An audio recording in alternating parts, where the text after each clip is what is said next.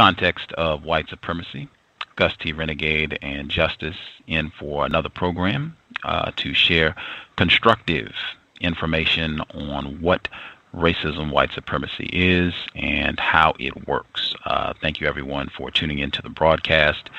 It is Monday, May 2nd, 2011. We will hop right to it. Joining us, I believe this would be his 13th visit to the program, author of the United Independent Compensatory Code System Concept and the recently published accompanying word guide, Mr. Neely Fuller Jr. Mr. Fuller, are you with us? I'm here. Outstanding. Good to hear from you as always, sir. And again, thank you so much for being so generous with your time. I know you do a lot of programs and have spent a lot of time and energy speaking about addressing the system of white supremacy. I wanted to start off what we were just kind of going over. You said you were just watching the news and you heard President Obama speaking about the reported death of Osama bin Laden, and you said that, like everything else, fits into your view of white supremacy. What's your codified thoughts on the alleged report of Osama bin Laden's death? Well, first reaction is it comes under the umbrella of the term Middle East, and according to logic and according to substantial evidence within counter-racist logic, anything that happens in the so-called Middle East, which is considered to be an artificial construct, possibly with the white supremacists having the most say-so in even constructing something called the Middle East. That's a construct. That's something made up. That's a term that was made up that applies almost arbitrarily to a particular area of the world where there are a substantial number of non-white people classified as non-white. And there are other people there, people who are classified as white also. But it's an area of the world, apparently, that the white supremacists at some time or another had a lot of influence in establishing, and they gave it a label called the Middle East. And the label kind of shifts every now and then. I mean, to take in certain geographical areas, according to what the maps that I've looked at, it constantly shifts. Depends on what the action is. And only the people who practice the system of white supremacy know why this is. But it's one thing that you can almost guarantee, that it's a volatile area, and it's designed to be volatile. I mean, that was done on purpose. It's designed to be, and you would come to that conclusion based on logic. It's designed to be a perpetual attention getter. In other words, so that whatever is going on in the rest of the world, I mean, at certain points, the white supremacists will hit a couple of buttons and say, okay, stop whatever you're doing. We got a problem in the Middle East. And they are always the ones, or the usual suspects, who are making the problem, because they had the problem planned, whatever it is. Sometimes it's in a matter of weeks. Sometimes it's a long-range part of the long-range plot that may have gone back. They will use some elements that may have been hatched as, 40, maybe 50, maybe 100 years ago. Whenever they start calling that area of the world the Middle East, that would be the genesis of it. Whenever that was, I don't know the pinpoint when that area of the world started being called the Middle East. But when the white supremacists got a hold of it, it became a part of the white supremacist agenda. And it's designed mostly to keep turmoil going and keep everybody's attention focused on the turmoil, and also as a little experiment for doing things to non-white people in a very sophisticated manner, trying out new techniques of doing things with them and or against them, manipulating this, manipulating that. Now that should be, under the recommendation of counter-racist logic, something that people try to gain more and more understanding about. But you start with that premise that it's a white supremacist construct. Either they are the ones who started it, or they took an examination of it when other people started calling it that, and say, I think we can use that. Use it for what? To maintain, expand, and refine the system of white supremacy. And we'll just use it as an experimental area for all kinds of things, particularly how to go about destroying people, how to go about confusing people, how to go about saying one thing and meaning another. And we will put it under the umbrella title of Middle East conflicts, because mostly that is what will perpetually be going on. A bunch of people who wander through there, a bunch of people who consider it as their, their place where they should be and where other people shouldn't be, and just keep that pot boiling one way or another. Don't let it simmer. Don't let it calm down, because you have a lot of people who are somewhat gaining and growing intelligence in that area. Not just a bunch of people who just traditionally have just kind of milled around bumping into things, but beginning to gain some intelligence. So you have to watch them very closely and manipulate how they think and how they operate, but always see to it that they're always running behind, that they're always dumber than they think that they are. Keep them that way. That's the white supremacist agenda for what is called the so-called Middle East. Always keep them more ignorant as compared to what they think that they are. When they think that they are really getting smart, then you feed that. You tell them that they're getting smart. You help them to believe that they're getting smart, when all the time you're systematically making them more and more ignorant. And every now and then you prove their ignorance by doing things that astonishes them, that leave their mouths hanging open when they thought that they were making some so-called quote-unquote progress. Now, the white supremacists do this all over the world, but that's just one of the, what you call the centerpieces, experimental area. But one of the main things you can rely on, people will be dislocated. That's one of the main things, racial dislocation. And the thing that they do everywhere where they operate, the modern day white supremacists, keep confusion going. Come up with all kinds of different scenarios for mass confusion. Keep people on the move and keep them confused. Don't let them get settled down where they have time to really do some serious in-depth thinking, long-range thinking. Keep them thinking short-range. Steer their so-called traditions in a direction that's going in nowhere, and use their own traditions against them. Find out how to steer that. Study them at all times, and just keep that going. And that's my picture of that. Now, the classic, or you might say the standard for addressing all situations like what's been going on, say, in the news for the last 2 or 3 weeks, particularly with the so-called uprisings and all like that. There's a standard codified saying for that. And it would apply not just to so-called Middle East situations, it'll apply anywhere, at any time, where people who shouldn't be harmed are being harmed. That's any people who shouldn't be harmed. Some people should be harmed. But the people who shouldn't be harmed are being harmed if they're classified as non-white and shouldn't be harmed. I mean, they're not doing anything except they just happen to be where they are. And all it takes is one. And that kicks in the codified position on the entire area. If just one person who shouldn't be harmed is harmed, and that person is classified as non-white, that automatically kicks it into the suspicion of the white supremacists being at work. All it takes is just one person out of millions.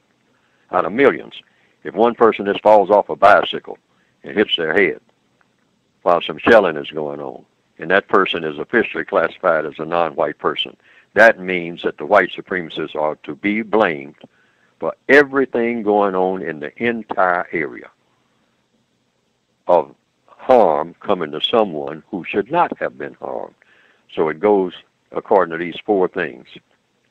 Many people have been harmed who should not have been harmed. That's number one. Number two, many people are to blame.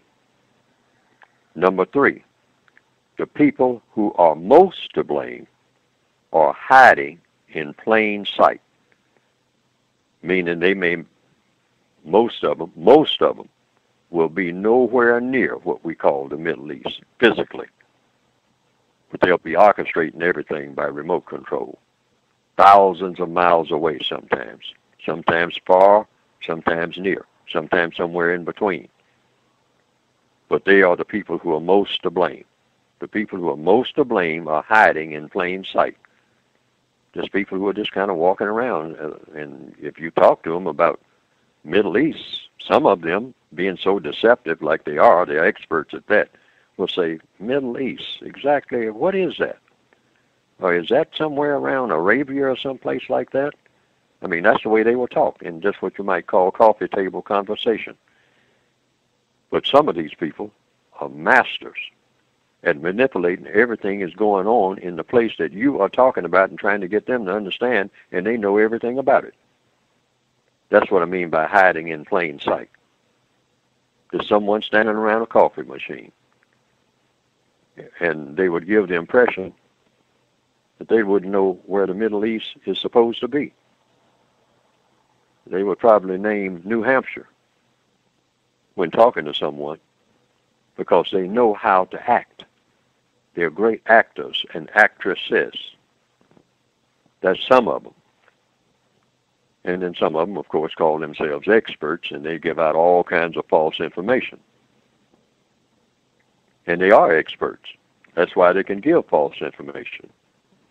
Because to be an excellent non-truth teller, you have to know what the truth is. But let's get back to the fourth one.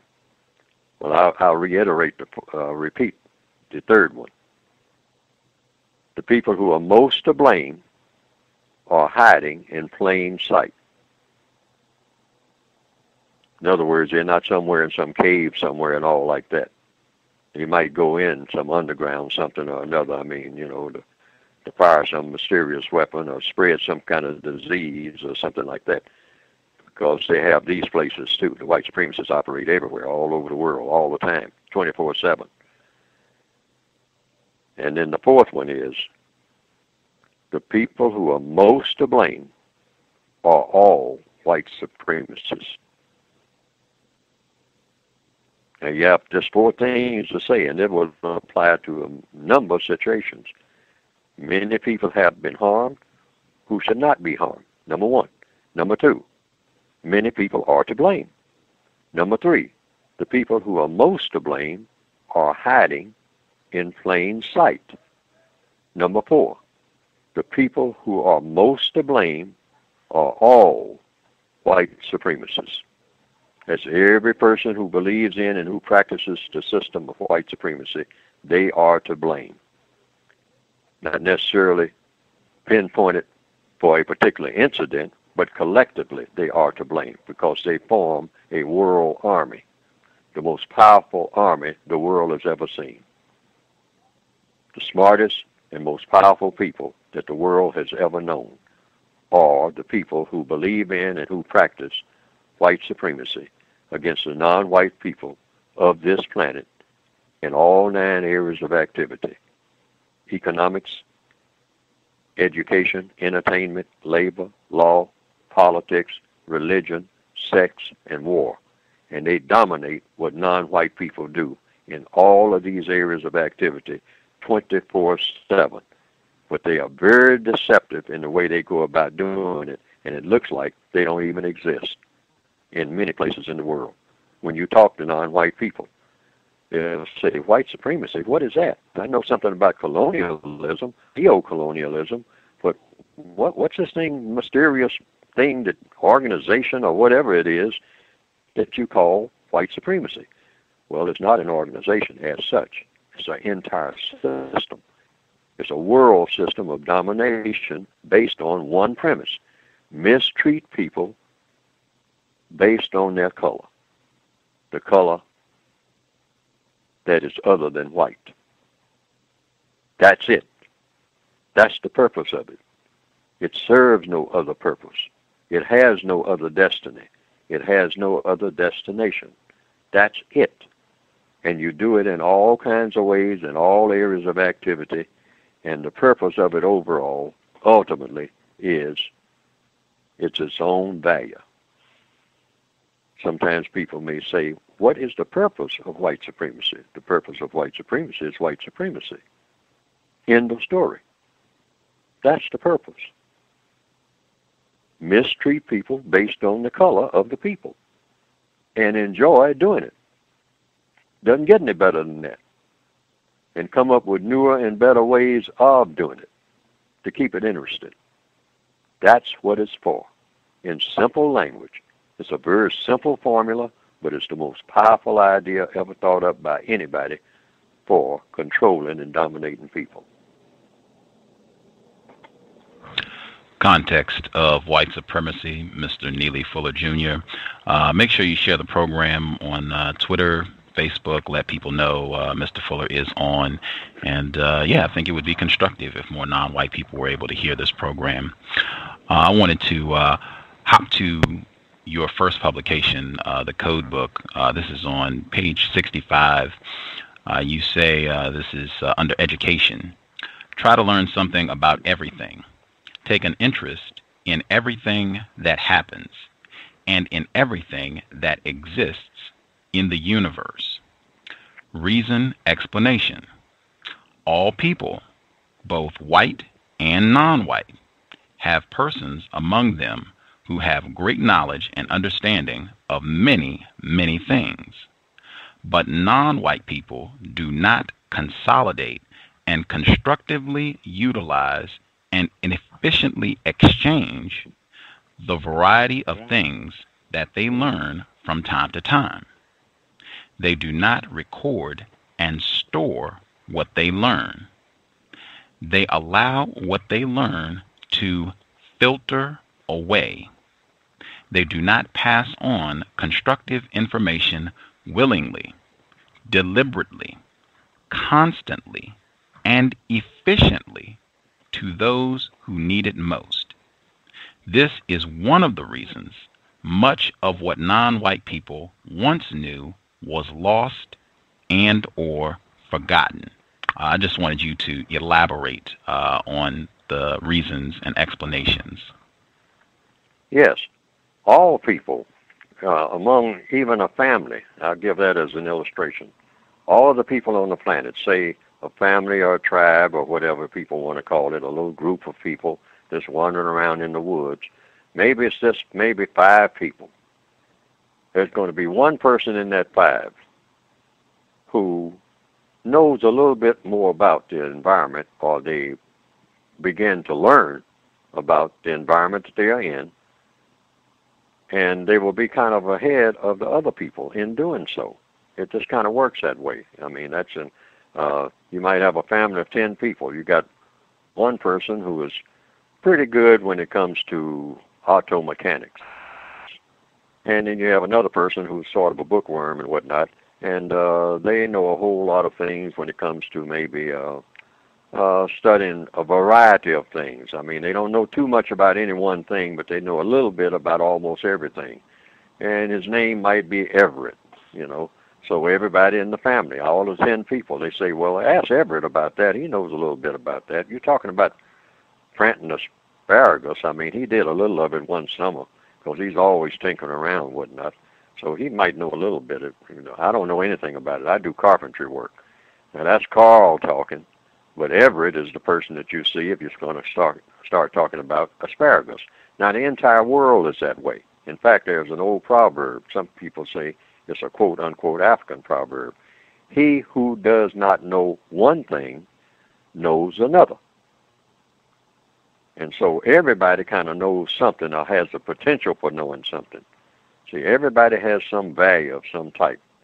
You know, a person who is in a wheelchair might not be able, and obviously not, to be a linebacker on a football team. But that person may make an excellent football coach. Oddly enough, a person in a wheelchair. who's never played football. But they can look at the plays and all like that and become an ardent student of the plays. And many people know people who know people who know people throughout, the beginning of time, I guess, who can understand that basic concept. That everybody might know a little bit of something more than the next person standing next to them at any given time. And then there are some people who know a lot of things and know them, very, very well. Sometimes people call them geniuses and whatnot. But then on something, and they can do very complicated things. They can work mathematical equations that are extremely complicated, that the average person has no idea of what they're doing. And then on something else, like driving a car, might be the worst driver. You never want to get in the car with them, because they just simply can't drive, even though they're on paper and whatnot, and figuring out how to do architectural drawings and how to put up a building that is solid and that will stay there and have an excellent foundation and all like that, and what materials to use. They are whiz at it. But put them under the wheel of a car, or sometimes maybe even a bicycle, and they fall off of it. He who does not know one thing knows another. And maybe the universe is deliberately set up that way. Why? It's logical to think that it's set up that way because it keeps people from being too arrogant, hopefully. However, people do have a tendency to be arrogant. They learn a few things and then they begin to get arrogant toward the people who didn't learn those same things. And that causes a lot of problems. But even the smartest person in the world will become a person who is not so smart, nowhere near as smart as they were years earlier. And we see this in what we call senility. If you keep getting up in the morning and going to bed at night, everybody begins to learn a little something about that. Or if they see someone else who keeps getting up in the morning and going to bed at night, and if they do it long enough, even the smartest person in the world will become very inefficient at doing what they have been doing best, and that's think. Because why? The mind begins to wear out just like the body. And a person who once could do all kinds of mathematical equations, if you put 5 cents on the table, they would have no idea of what they're looking at if they stay here on the planet long enough. And that's a lesson in that. Don't be arrogant about what you know. When you know it and you are efficient at it, try to pass it on to other people and do so in a manner that has a constructive effect. A constructive effect. Now, that's the effect you want it to have. You just don't pass on information, and then when the information is used, it's used non-constructively, or it's used in a deceptive manner. It's used in a manner to help to promote arrogance and cause a person to become overbearing and all like that. So no amount of learning by anybody, white or non-white, should be used in this manner. What happened, the white supremacists became very, very smart for whatever reasons they had in the beginning, and then they became arrogant about being smart. And then they began to use what they knew and what they had learned to mistreat people. And then they started presumably mistreating each other and having fun doing it. And then when they caught on to the idea of producing something called racism, and they start classifying people according to color, then they just took off and started being real arrogant on a huge scale. And it has poisoned the entire world and kept all people, white and non-white, from being the quality of people that all people should be in this wonderful universe that we have been given, because it's all a gift. We didn't do anything to earn being here on this planet. with all the leaves on the trees and the crops growing and the water flowing and the sun in the sky and the moon coming by and things, I mean, more or less operating in some type of balance until arrogant people start messing with stuff, contaminating the water, contaminating the food, and going around pretending that they created something, which there's nobody who can honestly, correctly, and truthfully claim that they created anything. People do not create anything. People arrange things that have been created already. Created by what? A creator. What is a creator? A force that makes something out of nothing. You can't find an inventor anywhere. They claim that they made an invention out of nothing. They arranged what was already here.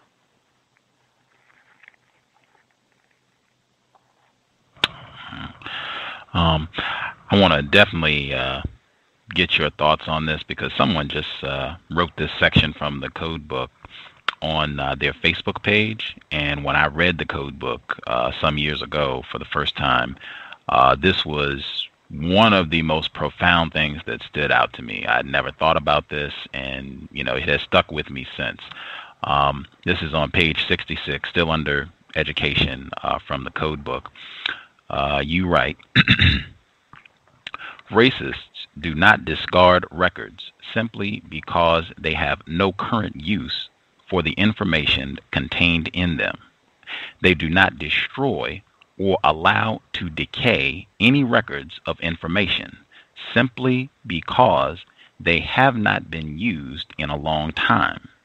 They keep them, re-examine them, and develop newer uses for them. Non-white people, however, generally are not interested in learning about everything and or in keeping detailed records about all things. Non-white people generally have no great desire to know everything there is to know about the universe. They have no great desire to dominate the universe and all that is in it or part of it. They are mostly content to survive in it. The lack of interest by most non-white people in doing anything other than surviving in the universe explains why non-white people lack the will to keep themselves from being dominated by white supremacists. The white supremacists encourage their subjects to limit their interests and desires to nothing more constructive than survival, while permitting and encouraging non-white people to concern themselves mostly with survival from day to day and year to year. The racists continue to improve their own ability to think and to explore and to develop greater and more efficient means of dominating non-white people. They seek more non-white people to dominate as they travel through the unknown. Though most non-white people do not understand the thoughts and desires of those white persons who practice white supremacy, they are generally not opposed to being subjugated by them as long as they can survive and be allowed to acquire a degree of food, clothing, and housing that prevents them from becoming extinct. And just connecting that to really flush it out, this idea, which, as I said, was one of the this was one of the biggest things that stuck out to me in reading the book. This is on page 70, still under education. All people should learn about all of the mistakes that were made by all people who existed before them. They should learn about all of the things that should not have been done by people in all areas of activity. This includes the areas of economics, education, entertainment, labor, law, politics, religion, sex, and war. The mistake that most non-white people made upon contact with white people was to submit to and cooperate with people who were very smart, but who had no intentions of doing justice. The non-white people, for the most part, showed that they were willing to submit to injustice. If by so doing, they would be allowed to survive. They did so because of their ignorance of the importance of justice. Any people who value survival more than justice do not understand that survival without justice is valueless. Any people who do not know the value of justice are an extremely ignorant people. This mostly pertains to black and or non-white people. I just wanted you to share your thoughts, the importance of justice and why survival without justice is valueless. Well, when I say valueless, that means it is of less value than survival. Black people are very content, a little bling bling and whatnot, and really, I mean, they don't put a lot of emphasis on either justice or survival, which is what you will eventually get. If you're just thinking about survival, you will eventually devalue even survival, and you will show that by being willing to kill or to die. Black people have a tendency to show intense interest in funerals, for one thing. Black people, more than, if you got to be serious when it comes to a funeral. If black people are getting ready to have a funeral, they get real serious about a funeral. They almost like they worship funerals, look forward to funerals. Funerals represent the other side of survival. See, but while a person is here and struggling and needs some help and whatnot, I mean, well, they might give you a little lip service, or they might give you a little help to kind of take you along up to a point and whatnot. But there's not that burning, intense interest to have justice, meaning help the person who needs help the most. But if the person happens to die, then people come from hither and yon. They will spend money that they wouldn't ordinarily have spent and travel thousands of miles to do what? To go to the funeral. And this is why we've gotten to the place we almost look forward to the gunshots in the night, where the next day we can run out and buy some candles and get some teddy bears and then hug each other in front of the fence where the killing occurred and talk about RIP and write it on all the walls throughout the neighborhood. Willie Simpson, RIP, my good friend. I'll always remember him. Sue Johnson, RIP. She was a sweet child with a wonderful smile. I have many pictures of her, and we'll all go down and hang them on the fence because we love anything that has to do with death. And we do not protest the people who do the killing. We are not serious about doing a real job on the people who do the killing, white and non-white, which is something that should be extremely rare by now, as long as people have been on this planet. People killing people, usually about utter nonsense. And black people worship that type of thing too. Any kind of killing about nothing. Real serious about that.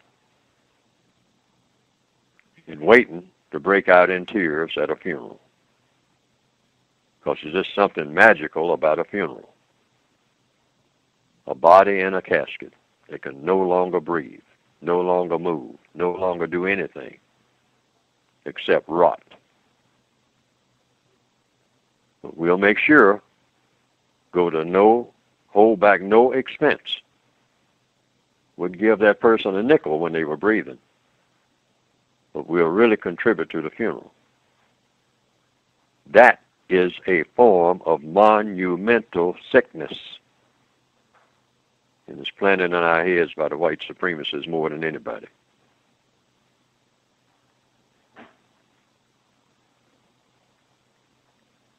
Wow.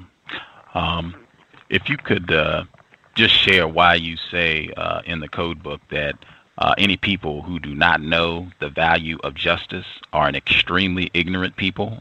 This mostly pertains to black and or non-white people.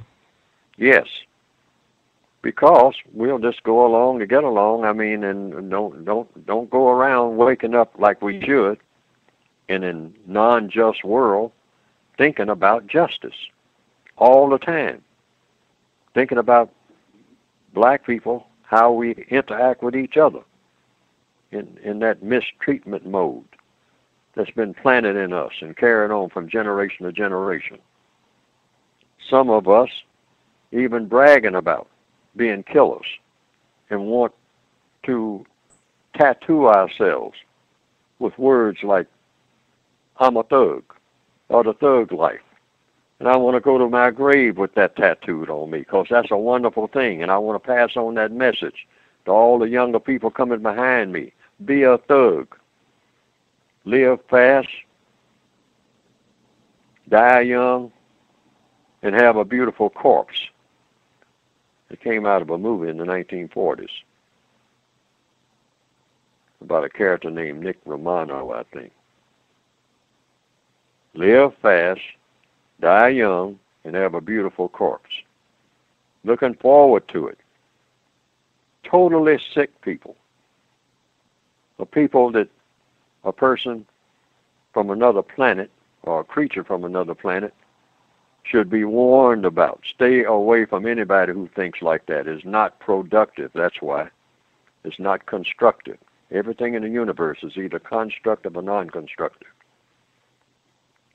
Black people have been led to believe that non-constructive activity is wonderful in every area of activity. Just make sure that it is not going to be constructive. It's going to be non-constructive. It's going to be a waste of time, a waste of energy, and a waste of people. And that's what we should embrace. Sing songs about it, write songs about being destructive, looking forward to it, wishing for it, making plans for it. Comes out of the minds of the white supremacists, and they pass it on to us, the victims of white supremacy, as the best thing that we can do with the wonderful existences that we all have been given. Eyes, nose, hands, fingernails, legs, a brain. And the white supremacists said, yes, use it. Use it to glorify destruction. That's what I like to teach. That's what I like to do. And I want you to pick up on it and embellish it among yourselves, particularly when it comes to killing. Don't kill me, even though I teach you how to do it. Kill your brother and the fellow down the street. And anybody who remotely looks like you. Kill it. Kill it. Harm it. Kick it. Curse it. Write a song about kicking it and killing it and cursing it.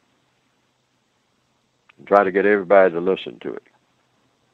And then go out and do it and try to get them to do it. And call that our culture. Isn't that wonderful?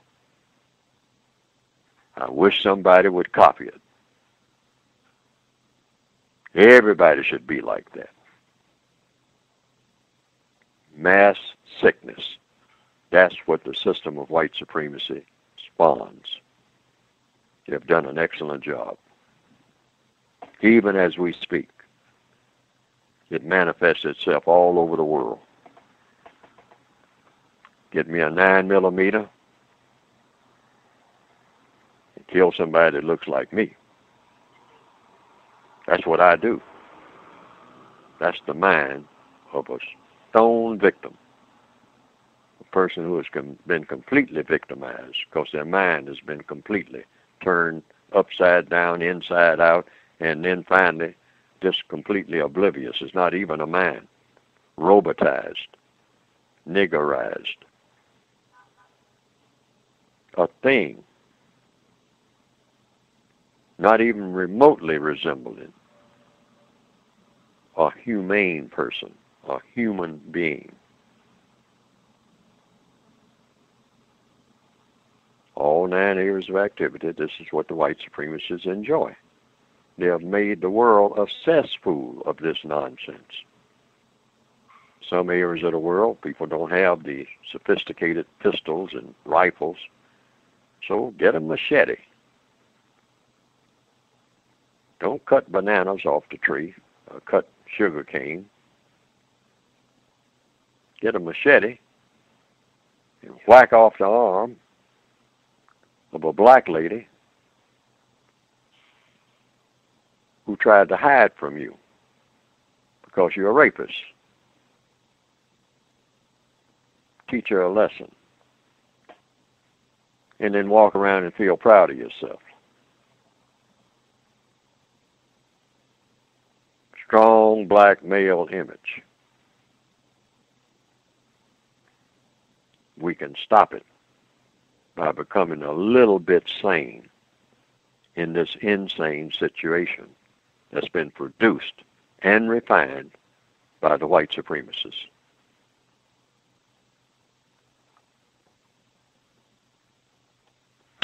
Context of white supremacy. My co-host Justice is also with us, and I think she has some questions. I did want to get in my Ralph Ellison moment. Mr. Fuller, I think he began his response talking about how we love death and love funerals. Necrophilia, that's Langston Hughes' Invisible Man, begins with that, and he just said you become robotized. That is Invisible Man. That's the whole thing. You just become mechanical, not even a person anymore. Justice, if you have some questions for Mr. Fuller, your line is open. Let me make sure your line is open. Please feel free.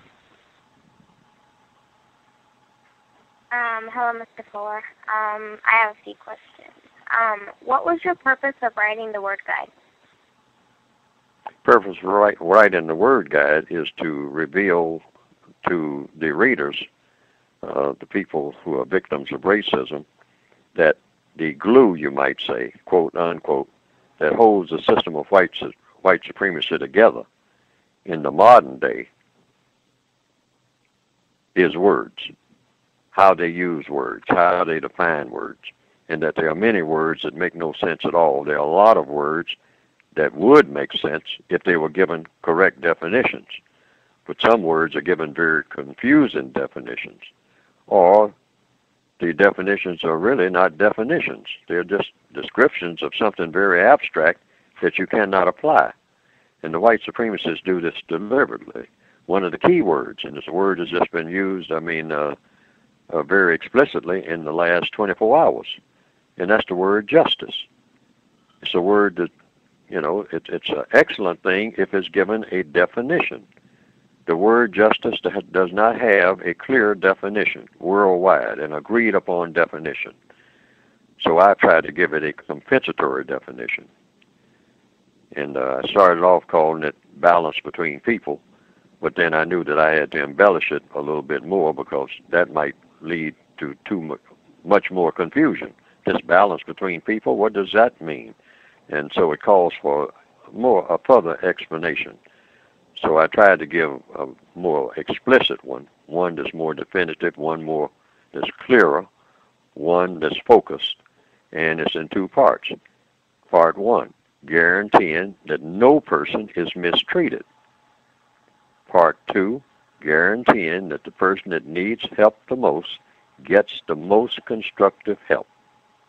And that's anywhere, at any time, in any circumstance. Keep that in mind. Always raise the question. Start with the question. Is anyone here being mistreated?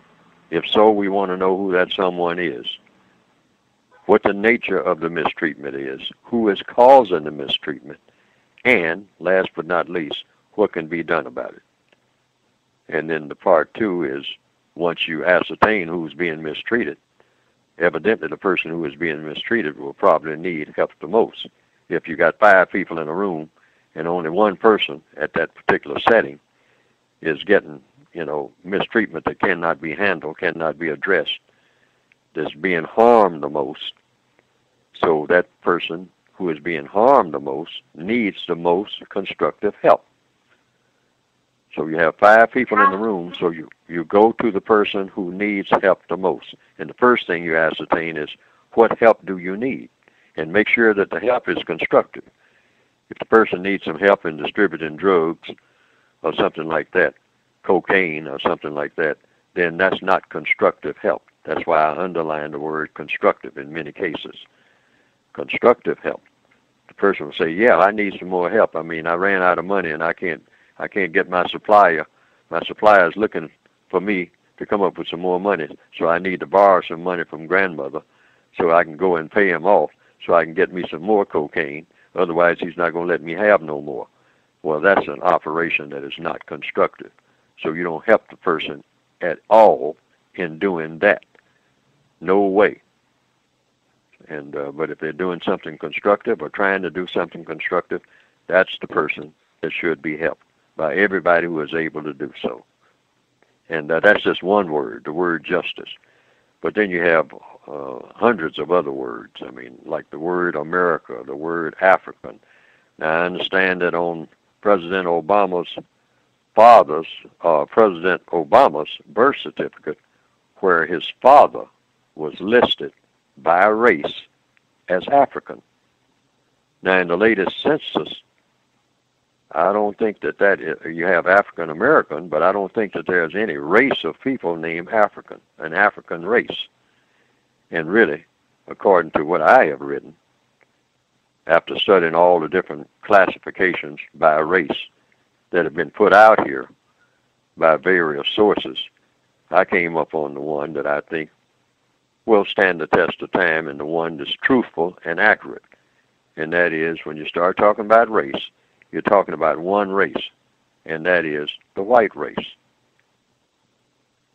Under the name official or unofficial, you might say, or most popular phrase, white supremacy. Why do I say this? If you're a member of the white race, you're a white supremacist. And why do I say that?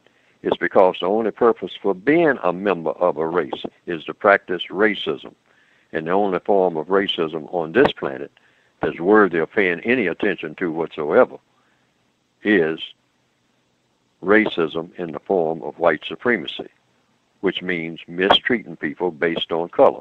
That's all being a member of a race is for. But now when you look at all kinds of literature, all kinds of classification books and whatnot, other authors will say that's not what race is at all. I mean, everybody should be proud to be a member of a race. But when you look at it logically, you start raising questions. Proud to be a member of a what? Well, a race. Be a member of a race and be proud of it. For what reason? What is the purpose of a race? Well, it's a group of people that get together to do things. Do things like what? Oh, well, all kinds of things and whatnot. No. You can be a member of all kinds of organizations and do things to accomplish things. So what do you accomplish when you are going to be or aspire to be or join a member of a quote-unquote race. What are you joining a race for? Because a race is something that you join. Well, how did you put... I'm sorry, go ahead. Go ahead. Well, I was just going to say this. So when you join a race, logically speaking, and you think about it for a little while, because it may require a little thought, why am I joining a race? Why am I proud to be a member of a race? The only purpose, see, a race has a purpose, and the only purpose for being a member of a race of people is to practice what? Racism. And the only reason for practicing racism is to mistreat someone based on color. That's all it's good for. That's all it ever was good for. Black people, non-white people, were never members of a race. They were told that they were members of a race. By whom? By the race makers. And whom are they? White supremacists. They're the usual suspects. How did you put the 9 areas of people activity together? Say that again. How did you put the 9 areas of people activity together? The United Areas? The 9 areas of people activity? How did you put them together? The 9 areas. The 9 areas of people activity. Oh, well, the first 4, I paraphrase. The first 4 came off of my progenitors, you might say father, off of his tombstone. I think he had industry, the law, religion, and one other that I sometimes forget. But it was 4 of them. He had 4 categories there. And I know that industry was one. I changed the word industry to economics. But I do remember he had religion and law. Now, this was on his tombstone. If I ever can find his tombstone again, I mean, that's the only way that somebody tells me where it is. Because the graveyard where he was buried, I think, has been finally gone to seed, you might say. And a lot of the tombstones have been misplaced and all like that.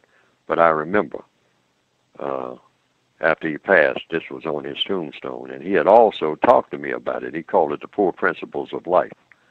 That's how he named it. But later on, I applied it under economics, religion, law, and then I put them in alphabetical order. And I came up with 9 categories. Some people said I should have added health. But I say that if you are doing what you should do in those 9, you have health. Because health means a whole number of things. There are a lot of things connected with your health. You have to have so-called economic health, educational health, legal health, political health, religious health. See, it all comes under health because you are healing. You know, that's what health, the base word for health is healing.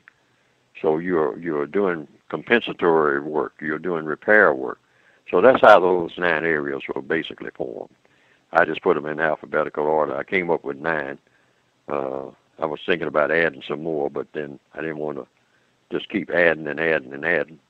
I thought that the 9 would work, and so far I think they do. They cover just about everything that everybody is doing one or more of. They're operating in one or more of those areas of activity somewhere on the planet or in outer space or wherever they happen to be. That's why I call it the 9 areas of people activity. Everybody's engaged in one or more of those areas, and all of these areas are interactive.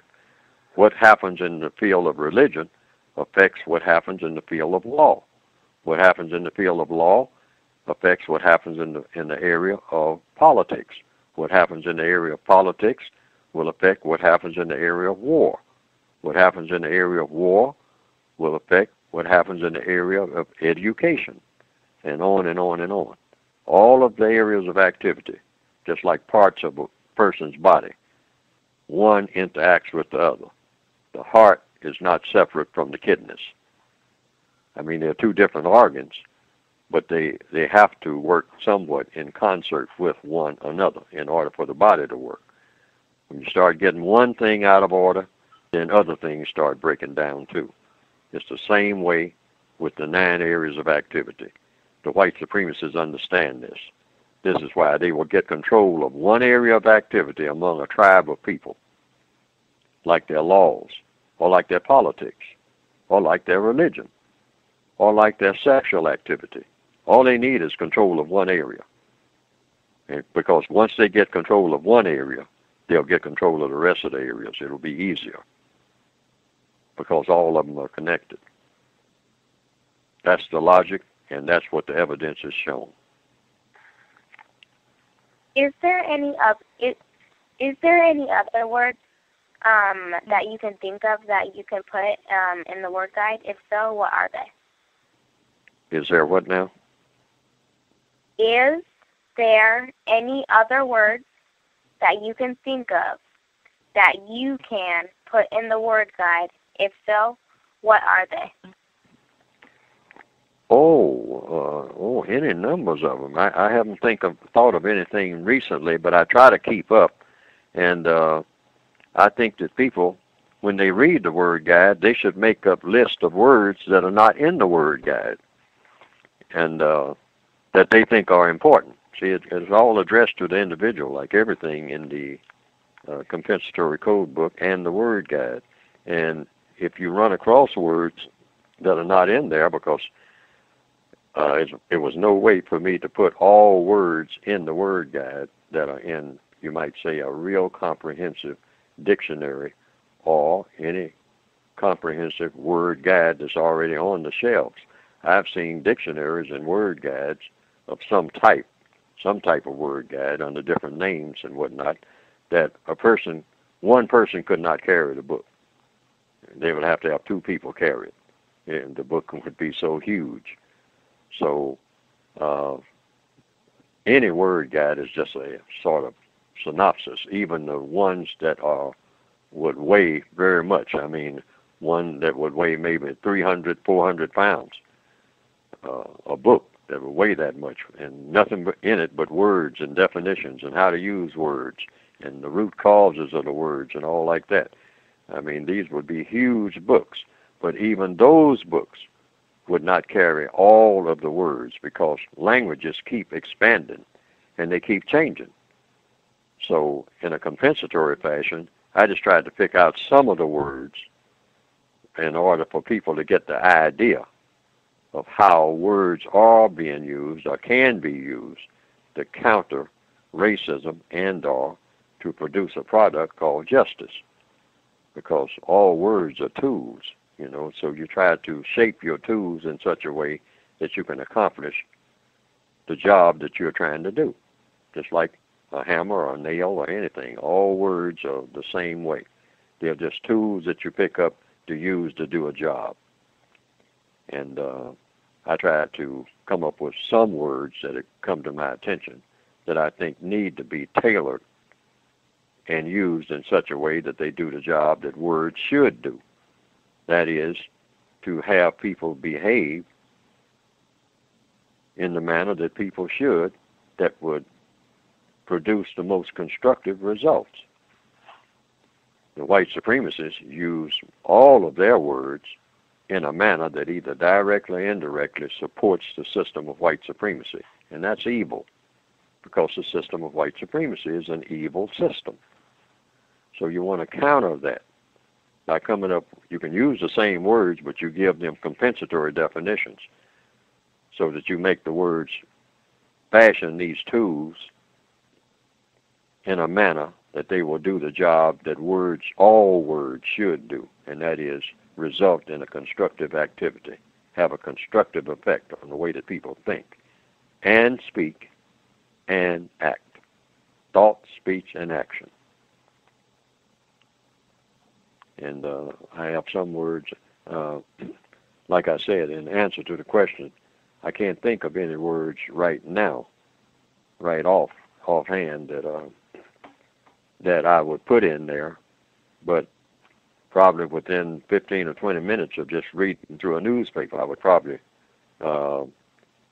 find at least 5 or 6 words that could be in there, because I would think that maybe these words need to be thought about in the way that the words are used. Maybe they should be thought about in a different way from the way that they're used. Many words can be used the way that they're always used. They have to reveal truth and help to do something of constructive value. But many words do not do this.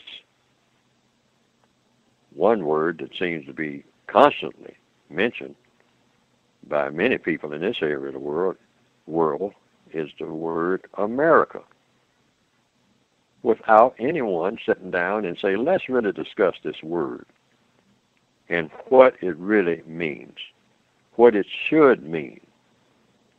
Absolutely, not in some abstract form. There's even a song, I believe, that puts the word America in the form of a question. What is America to me? Now, I would think that you should drop that "to me" and just simply ask, what is America? When is a person qualified to be an American? But first of all, what is an American? In all 9 areas of activity, what does an American do that other people don't do? And be able to very specifically say what an American does that other people do not do. Otherwise, what's the point in being an American if you're doing what everybody else is doing all over the world? If you're lying and cheating and stabbing people in the back and killing, gossiping,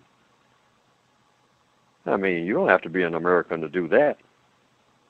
If you're bragging about killing someone, is that a characteristic of an American?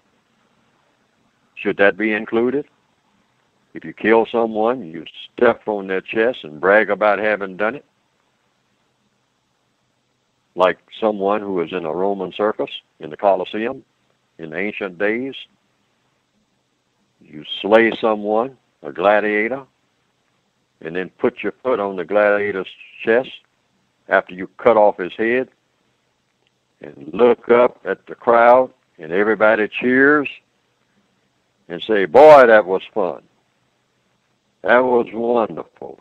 He should have been dead anyway, and I'm enjoying seeing people die. Now, maybe that shouldn't qualify a person to be what you call an American.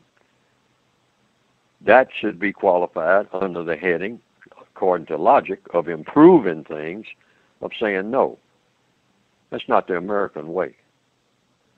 Even when it's necessary to kill someone, you don't have a parade about it. You don't cheer the death of anyone. You consider that to be a tragedy because somebody is dead that once was a little baby that came in this world and took a turn for whatever, under whatever circumstances, that did not work out, and the person became dangerous, person or persons, and the only way to deal with it was to exterminate the person. But even in doing that, you don't even kill a rabbit and brag about having done so. That's a sickness. We need to get that ingrained in our skulls in order to maybe qualify for the title of American, or African, or Asian. Because I put it in my book. I gave these words definitions: African, Asian, American. It's in the word guide. And they are all the same. And what is that same? They are people, first of all, who do justice.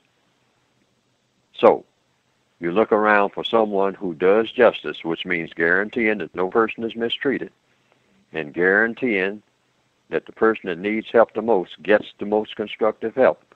You don't find anyone on this planet who qualifies for any one of those terms: American, African, or Asian. No one qualifies. Why? Based on evidence.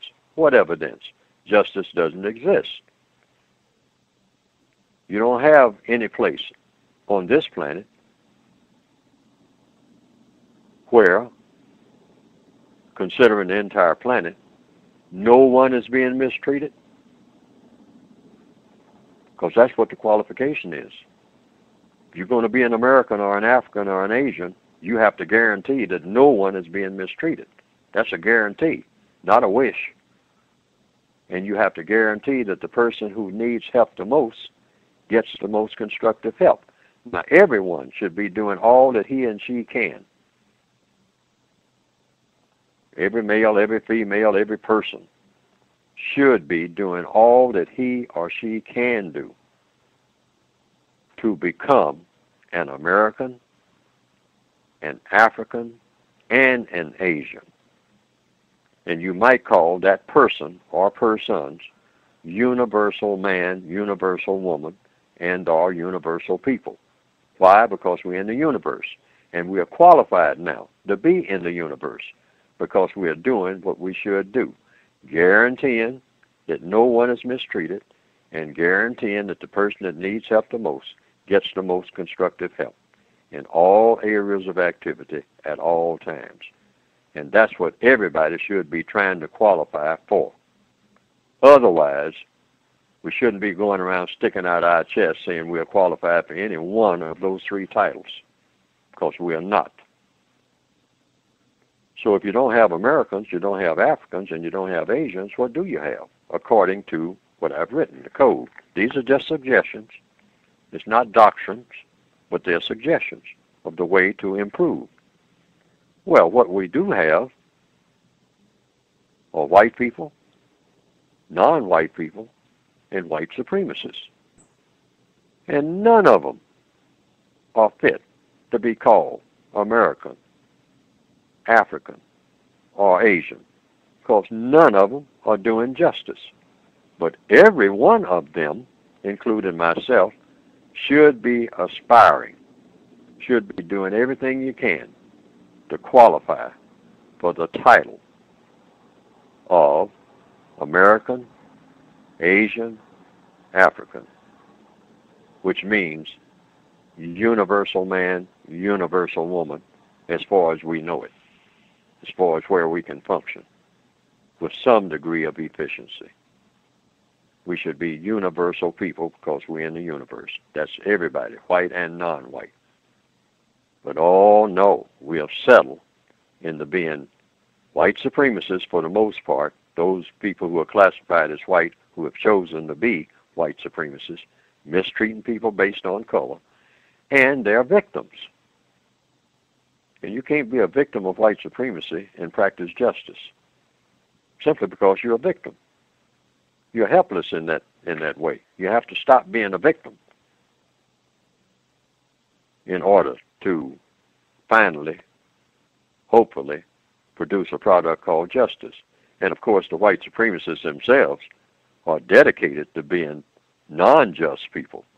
They are 100% opposed to justice. They do not believe in a situation or a world or a universe in which no one is being mistreated. They are dedicated to being mistreators. They're dedicated to that. And they certainly don't want to help people who need help the most. They want to laugh at them. Actually put them in a position where they are helpless, and then laugh at them being helpless. Have a parade about it. In the word guide, and I believe it is in the compensatory code system concept, you say there is no stupid or silly question. Why and how can there not be a silly or stupid question? There is no such thing as a silly question and or a stupid question simply because every question, according to logic, has an answer. The very fact that a question exists means that the question is not stupid and or silly. Every question in the universe has an answer because everything that is done in the universe that is of any value whatsoever starts with a question. and the question may sound silly compared to other questions. The question may sound valueless or quote-unquote stupid, but the very fact that the question exists means that there is an answer to that question somewhere, even if the answer is, I don't know, which is the answer to most questions in the minds of most people throughout the planet. Most people do not know anything close to what they should know, because the universe is vast, and we know very little about the universe, and we know very little about ourselves in the universe, and we know very little about ourselves as persons, as individual persons.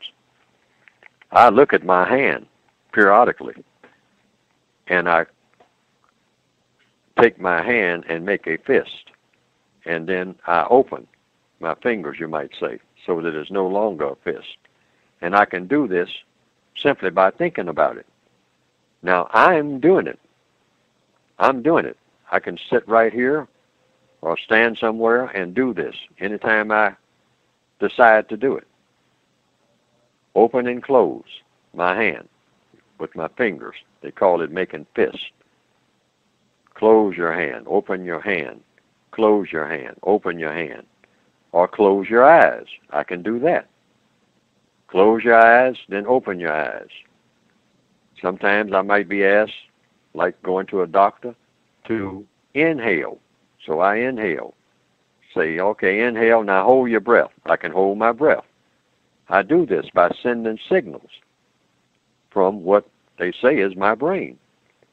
But if you ask me how the details of all of that works, have me be able to describe in detail what every vein is doing, every so-called molecule is doing in my body at that very second, at that very split second that I decide to close one eye and keep the other one open. I can do that. But how I do it, I am completely ignorant, even though I'm doing it. I have no idea of how I do this. So now that's to start every person to really thinking seriously about how much he or she does not know. Just that alone. Just start with yourself. How much you really don't know. Oh, some doctor might describe it on a chart and whatnot, but the doctor doesn't really know. He can only go so far, or she, and say, well, it's moved by nerves. And you say, okay, well, how does the nerve move? Where does the nerve get its power? I mean, your heart is beating even when you're asleep. Well, what keeps the heart beating? Well, the blood flow. Well, what keeps the blood flowing? Well, the heart keeps the blood flowing. Well, what makes the blood flow through the heart that keeps the blood flowing through the heart? And what makes the heart keep the blood flowing through the heart? And what is the origin of the blood that makes the heart flow? At some point, everybody who is telling the truth will say, I don't know. In order for me to tell you that, I would have to tell you the origin of the universe. And I don't know that. I can guess, I can imagine, I can pray on it, I can read books on it, but I really don't know. Because to know the origin of even one thing, one grain of sand, the actual origin, I mean back before that grain of sand was something called nothing. Do you know the origin of nothing?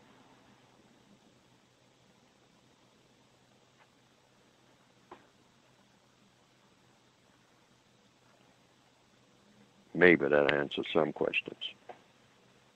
And I hope. But I'm saying basically that's why I came to the conclusion there's no such thing as a stupid question. Just because you don't have an answer doesn't say that the question is stupid. Thank you, Mr. Fuller, for answering some of my questions. I do have more, but I'm going to save them for later. Thank you so much. Go ahead, Gus. Thank you. Thank you. Context of white supremacy. Folks that are listening, you can subscribe to the site at TalkShoe. That way you'll get the reminders and updates when we'll broadcast, because sometimes we'll be broadcasting here and not at Blog Talk, and others will be simulcasting. So I would say go ahead and sign up for TalkShoe. That way you can get the updates and you'll know when we have guests like Mr. Fuller on the program. I wanted to ask, because you have in the code book that, well, I'll read it and then I'll tell folks why I'm sharing this. This is on page 71. You said that while trying to learn, non-white people should not hesitate to ask white people, including white supremacists, to help them. They should ask for this help even if they know that white supremacists do not intend to help their victims do anything of constructive value. They should ask for the simple reason that the white supremacists owe them this help as an effort to compensate for the injustice that they have practiced against non-white people, and to help compensate for the benefits that racists receive as a result of the practice. I've heard a lot of victims of white supremacy who have said that, they don't want to ask white people for anything, and, that just a lot of reasons as to why they do not want to do that. They don't think it's constructive. I have asked many white people for things, and I have gotten constructive results. I got a phone recently. I've asked a admitted racist, and he got the phone, mailed it out and everything. So I have evidence. You can ask racists for constructive things, and you might get it. That doesn't change my perception. This is a admitted racist. I'm suspicious of this person still, but I think you can sometimes get constructive resources. Why do you say that, non-white people should not hesitate to ask white people or white supremacists for help? Because we're asking for justice. We're asking for people, all people, to produce justice. Nobody's producing justice. The white supremacists are certainly not producing justice, and the victims are not producing justice. So any person who encounters anybody should always, either directly or indirectly, be talking about,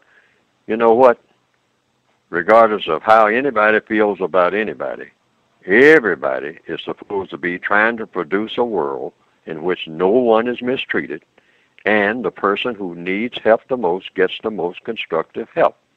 If there's a tornado coming through and you happen to see someone in a wheelchair trying to get away from the tornado, trying to get into a cellar somewhere or into a bunker somewhere, a shelter that's designed to resist tornadoes, and they're having trouble getting the wheelchair up over the curb and whatnot, and the person is a person that you don't know and never seen before and all like that, but that person is being presented to you, you give that person help, whether the person is white or non-white, because you don't know everything. But you do know that you're supposed to be in the business of trying to improve this wonderful planet and everything on it that has been given to all of us. It's a gift. So our very breath, the universal prayer, which is I call breathing. You can make a universal prayer out of that. That's listed in the word guide too. Tells you through logic that this is the way to go. Now you can choose other ways to go, but then you ask yourself, is this the most constructive way? Because codification is about doing the most constructive thing. So you help the person because you assume one thing that's for sure. You don't know everything. And that might bring about some kind of change in the person. The person may even resent your help, may even call you a name after you have saved them, like getting them into the shelter. And then at some point, after they are all hunkered down and whatnot, and the tornado is blown over, they might say, I still don't like you people. It might be a white person talking to a black person. Yeah, you helped me, but I still don't like you. I never will. Never have, never will. And I accepted your help because I needed your help. But I'll never help you do anything. You can guarantee that. And the person might actually tell you these things.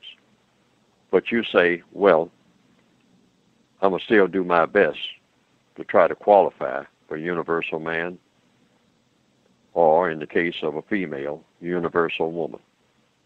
And these are the things that I've outlined to help meet those qualifications, simply because, you may not like me, but I'm not supposed to be bothered about that. I'm supposed to be doing what I am supposed to be doing according to counter-racist logic, and according to compensatory logic, and according to universal law. And that's using the definition of justice. Help the person, present it to you. That person is presented to you. And it's really a question being asked there. There's a tornado coming in about the next 10 minutes. That's the warning signal. And this person can't make it up the curb, and you pass right by them. No, stop. That person is being presented to you, because this may be a test. A test presented to you by whom? By whatever made you, and whatever put you there at that moment, at that particular place, at that particular time, to see if later on you will be qualified. Not just now, but later on, your mind is in the correct place. Your intentions are correct. Even though the person that you help is dedicated to having the incorrect intentions. But you don't want to be saddled with that. That's the importance of being codified with an objective in mind, of being universal man or universal woman, meaning people who practice justice and correctness in all areas of activity. That's what you should be aiming for, even if you never make it. Most likely you won't, but that doesn't matter at all, because that's your assignment according to logic. That's my assignment according to logic. And that's why I made the remarks that I did. Wow. I also wanted to make sure that I got in, because I've heard victims saying, the problems that black people face are white people most to blame, are black people to blame. And I've heard you say that your statement, either black people are inferior to white people, or white people are most to blame for the problems, all of the problems of black people, or both. And I just was curious. I've heard you say, black people, we were not practicing justice. There's been no record that justice has been practiced in recorded history. Black people were mistreating each other. Non-white people were mistreating each other before the system of white supremacy. Do you think black people could be inferior to white people? That's the reason we have not replaced white supremacy with justice? No, I don't believe that. I don't believe any person is inferior to another person, because I think the Creator of people knows what the Creator is doing. It's not my judgment call. I don't even get into that argument. But let's say that the white supremacists have definitely said that. But let's say, for the sake of argument, or the sake of clearing up an argument, eliminating an argument, let's say that one part of that statement is true, and this part, rather than all parts of all three parts, or just two parts, or one part of the three of that one statement. Let's say that black people are officially and scientifically, and any way you want to look at it, just flat out inferior to white people. Now that could be true. I don't rule it out, and I'm not afraid of it, because after all, I didn't create anything. So that's not on me. I did not create people. I did not create blades of grass. I did not create superior people or inferior people or people who are equal. I have never created anything. Like I've never even talked to anyone, white or non-white, that ever created anything. So it's not on me anyway. And that's the way non-white people should look at it. But let's just say, for the sake of logical discussion, that it turns out that many people will just sit around and agree, finally. Let's face it, black people are inferior to white people. Now, I have made a statement. I don't fear that conclusion at all for a very logical reason. Why? Because the same objective still applies. Replace white supremacy with justice, which means what? Set up a system that is based on guaranteeing that no person is mistreated and guaranteeing that the person that needs help the most gets the most constructive help. And if that person is classified as inferior, that just means that the person who's not inferior has to help the person who is. Just like you would the person who temporarily, in some situations, a person might say, is in a weaker position or an inferior position because that person in that wheelchair trying to make it to the shelter in a tornado, someone might go whizzing by them, a real sprint runner, and say that person is inferior to me because I'm going to be at the shelter in record time and that person ain't going to be nowhere close to the shelter. And the tornado is bearing down, and in about 10 minutes, that person is going to be whirling around in the air, wheelchair and all. Why? Because the person can't run as fast as me. So therefore, I declare that the person is inferior. Now, a lot of people think on that level. All down through history, there are a lot of people who have thought on that level, simply by looking at a person and say, I declare you inferior, or I declare you as being weaker than me, in one reason or another. You can't run as fast as me, or you can't think as fast as me, or you can't fix food the way that I can, or you don't know how to build a house, and I do. Therefore, you're an inferior. So people slap labels on other people all the time. People even joking with each other, always, almost all day long, put people down, as they say, in an office or in a warehouse. Oh, you can't do this. You don't know this. Oh, you're dumb. See, this is all measures of telling people somehow you don't measure up, which means you're inferior. But in a system of justice, you don't even think that way. You think the person needs help. All I know is the person needs help, and I'm able to help the person. There will come a day when somebody will have to help me. So you keep that in mind. Keep that in mind while you're walking around pounding yourself on the chest, talking about you know everything and you can do everything. Keep that in mind. There will come a day, if you stay here long enough, where somebody will have to help you. They might have to help you in a wheelchair during a tornado.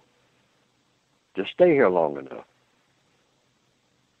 So the whole concept of whether a black person is inferior to white people or whether white people are inferior to black people, throw that nonsense out of your mind, period. Talk about justice. Think about justice.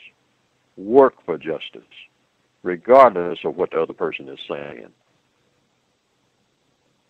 That's counter-racist logic. That's compensatory logic. That's logic standing alone. Here. I had heard you say that before, but it was fantastic to hear it again, just to be reminded. Don't ever get into those arguments of trying to prove to someone that you're not inferior. So what if I am? Should I be mistreated, even if I am inferior? Absolutely. Now you got it. Hey, just because I'm inferior, just because I can't measure up to whatever your so-called standards are, does that mean that I'm automatically on a list to be mistreated? No, that's incorrect thinking by any measure. And we don't want anybody in charge of anything who thinks like that. That's inferior thinking. According to what?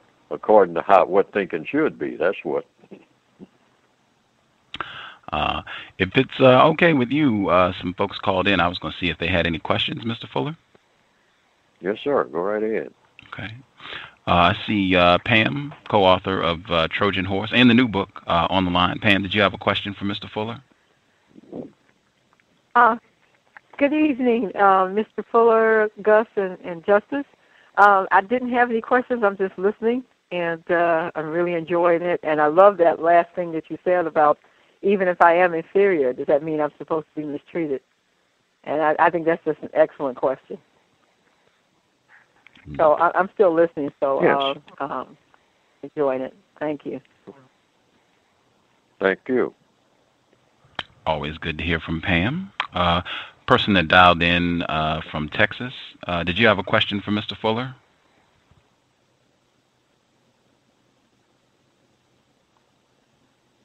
Person that dialed in from Texas, did you have a question?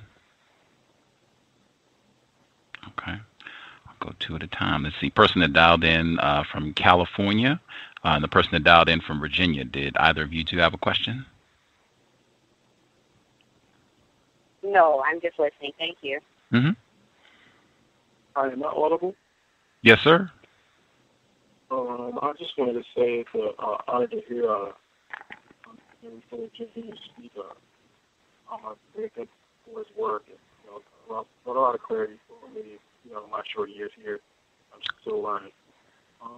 Just have one quick question. Could you speak up, sir? I'm sorry. Could you speak up? Sorry about that. I was just curious to know, Mr. Fuller, if you have any plans of having a biography written. No. In fact, the work that I do, I like for people to center on problem solving, because the whole philosophy is not to build up icons. I always use the term, or frequently use the term, follow the logic. Logic came with the universe. This is really a mathematical problem. Some people say it's a spiritual problem and all like that, but spirit is a part of mathematics. Everything is mathematics, meaning cause and effect. So you want to always do the most constructive thing. You can do a non-constructive thing, or you can do the constructive thing. So it's not the person. A person is just a conduit for activity. I mean, like a wire. The wire is a conduit, or the wire carries electricity from one place to another. That's what a person is supposed to be doing. That's why a person is issued hands, fingers, arms, some pretty first-class equipment by whatever created the universe. That's what a person is, just a part of the equipment that goes with the universe. So a person should always look upon him or herself not as holier than thou, but that royal idea, that eventually culminated in the establishment of racism, which is a holier than thou position. But just use what you have to do the best you can. I think Thurgood Marshall, in fact, when I heard these words, Thurgood Marshall was once asked, how did he want to be remembered? And he said, well, I did the best that I could with what I had. And I think that should say it all for most people. You came here in the universe, you're given a brain, you're given a place to be, because everybody is somewhere. You probably don't like the place where you were born or something like that, and you moved to another place and you didn't like that either. But you're just moving around. We're just organisms moving around from place to place, doing stuff once we're here. Because once you're here, you got one option, and that is to stay here and try to do something, or you can check out. That's one thing you can do. You can kill yourself and be gone at any time. Now, you can do that. That's a guarantee. You got a guarantee on that. Or you can try to do something useful. Or you can do something usefully constructive, that is. Or you can spend your time trying to cook up ways to be non-constructive, trying to do harm to people. But you are here. So the logic says, use your time constructively. Why not? Since it's all a gift anyway. And you do that as long as you can, under whatever circumstances you happen to be given. Now, some people are given very, very comfortable circumstances. And many, many people are given very uncomfortable circumstances. But whether it's comfortable or whether it's non-comfortable, you to use the circumstances, the circumstances that you have to the best of your ability to do something constructive. Everything that you do, everything that you think is going to be in the constructive column or the non-constructive column. And one thing that black people can do that's constructive is get away from all traditions that we call black traditions or the black culture, that by giving them a real test, we find out that they're not constructive. Get rid of those cultural conditions. Stop being wedded to something just because somebody said that that's what we've been doing a long time.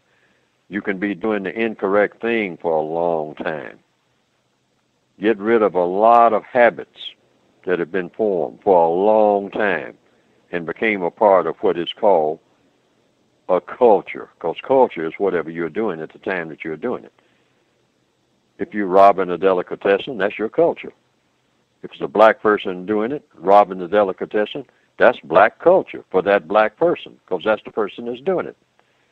If a person is sitting on a bench reading a book and the person is black and or non-white, that's the culture of that person, reading that book at that particular moment. That's what culture is. All culture is a matter of doing whatever it is you're doing at the time that you're doing it. That's all it ever has been, all it ever will be. That's all it is right this moment. Whatever you're doing at this moment is a part of your culture. The minute that you stop doing it, like I'm on a telephone, a hookup, the minute I hang up the telephone, I'm no longer a part of the telephone culture. Right now, because I am on a telephone, I'm a part of the telephone culture. If I'm looking at a clock trying to figure out what time it is, I'm in the culture of looking at a clock trying to figure out what time it is by looking at the clock. So I'm in the mode of a clock culture. The minute I take my eyes off the clock and start thinking about or doing something else, I'm no longer in the clock culture. That's the way that works. But the white supremacists believe in telling people things like you can go overseas and dig in the desert and find your culture. Yeah, you can find the culture that you're overseas digging in the desert looking for your culture. That's your culture right at that moment. But your culture is not there in the desert, except you are there in the desert looking for your culture. That's the only part of your culture. Say, oh no, well, we're looking for what people did thousands of years ago. That was thousands of years ago when that was their culture and that's what they were doing at the time. Now, what's the value of knowing that? The value of knowing that is you don't go just chasing around trying to put your value on what somebody was doing, like crossing a river in a canoe 8,000 years ago, and say that that was you crossing that river in a canoe 8,000 years ago, because it wasn't. Not unless you really know that that was you 8,000 years ago. Sometimes people ask me, what is my history? And I give a codified answer, and it's a truthful one, because you always stick with the truth, because the racists always know when you're not telling the truth, because they are masters of saying things that are not true. So they always know when you're not telling the truth. You cannot fool them. So if someone asks me, what is my history? I say my history, meaning my story, is everything that ever happened before the beginning of time and since. And when I make that statement, I am telling the truth. That's something I'm sure of. That's not guessing. That's not anything that I read in a book. That's anything that I have to go and check with somebody to find out if I read the correct book. Logic tells me that. The logic that came with the universe. My history can't be anything other than that. Everything that ever happened before the beginning of time and since is my history. Now, a person might say, oh, well, now that you think about it, that's everybody's history. And your response to that is, so? Because what we're really talking about is not history. We're talking about what we're supposed to be doing this very minute. And that is producing products that should be produced, like justice. And it has nothing to do with what somebody did or didn't do 80 trillion years ago. But it has to do with you right this minute. And you don't have to look over your shoulder to try to find out what somebody else is doing, who is long since dead. You look at the problem that is presented to you, just like the people did 80 trillion years ago. They came to cross the desert sand maybe, and they saw a river, and they figure, we can't walk the water, so we have to make something that will get us from this area where the sand is to that other area where the orchard is. And that's across the water. So what can we do? So somebody says, well, we got to make something that will get us across the water. We do see some things in the water that will float. We see pieces of trees and wood. Well, maybe we can put 2 or 3 trees together. And since we see the trees float, some of them, maybe we can get across the river that way. So they made what you might call a raft, and they got across the river. Now, 8 million years later, there might not even be a river there. But you have many people who have been taught by the white supremacists, of course, many black people, oh, you have to go somewhere and find some desert sand, and then imagine that there is a river there, and then try to make a boat to get across that sand that is no longer a river. Because this is 8 million years later. And that's not logical. There's no river there. You don't need a boat. But the white supremacists have a lot of black people acting like that there is something there when that something has changed over time. You adapt to the conditions. That's the message being sent. Not everybody is born at the same time and dies at the same time and have the same problems at the same time, minute by minute, every day, wherever they happen to be. They might have variations of a problem, like the whole world might be flooded, but in some places there might be places like high ground. So you don't act like there's not high ground. You head for the high ground that's out of the water. But where there is no high ground, you might have to find something that will float. That's a different circumstance. And whatever those circumstances are, that's your culture at that moment. And it's very important to remember, in order to be what? In order to be logical, because logic came with the universe. You solve the problem that is right in front of you. Don't try to solve the problem that confronted somebody 8 million years ago. You weren't even there. You don't even know what the problems were. But you're searching for them. You don't need to search for a problem. The problem you need to solve is right in front of you. That's why you were put there. And that's why the problem was put there. That's the logical deduction under compensatory logic. Non-Mighty Wick, if you have questions for Mr. Fuller, your line should be open. Let's see. Non-Mighty Wick, did you have questions for Mr. Fuller? Yes, sir. Can I be heard? Yes, sir. Okay, great. Hello, Mr. Fuller. Thanks for coming on.